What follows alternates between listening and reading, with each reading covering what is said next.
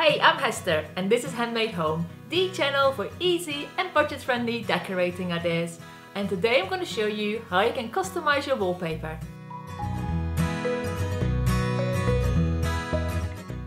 My guest bedroom is in desperate need of some color injection, and I found this amazing wallpaper at Wallpaper Direct that gives me just enough pattern, color and leaves me some space to customize.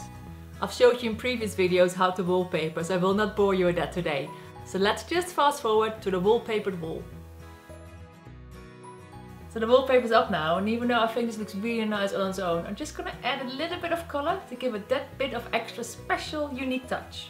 So what we're gonna do, we're gonna add a bit of color to the wall.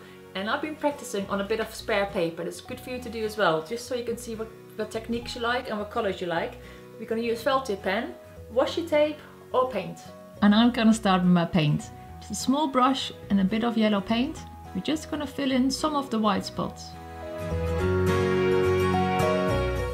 Just make sure you have them in random spots. You really don't want to create a pattern. So I've done around 8 pieces now, and every now and then just step back and see if you need to add any more. If you rather use something that's not as permanent as paint, you can also use washi tape.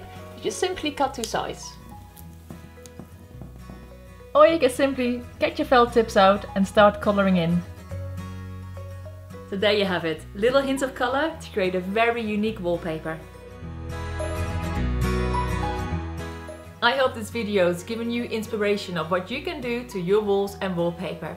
And if you like more style and DIY tips, have a look at my Hester's House Updates playlist, which is full of makes for your bathroom, living room and kitchen.